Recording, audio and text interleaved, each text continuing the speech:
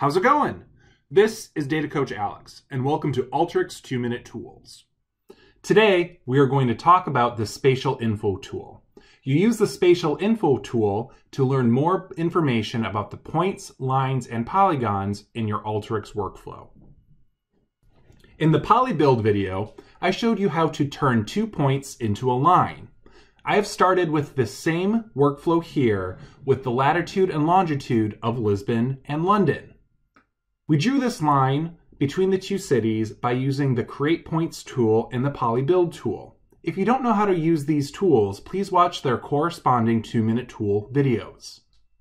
We want to find the distance between these two cities, meaning the distance of this line. We could use the distance tool, but there's a much easier way to find the distance of a line.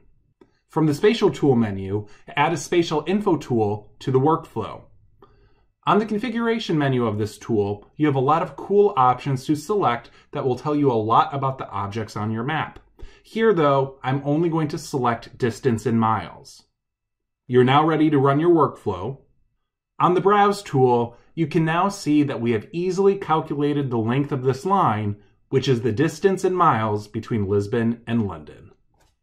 As always, thanks for watching the video. Don't forget to subscribe to the Data Coach channel for more awesome lessons on Alteryx and all things data, analytics, and visualizations. Follow Data Coach on Twitter at AskTessellation and follow me personally on Twitter at Abracadata89.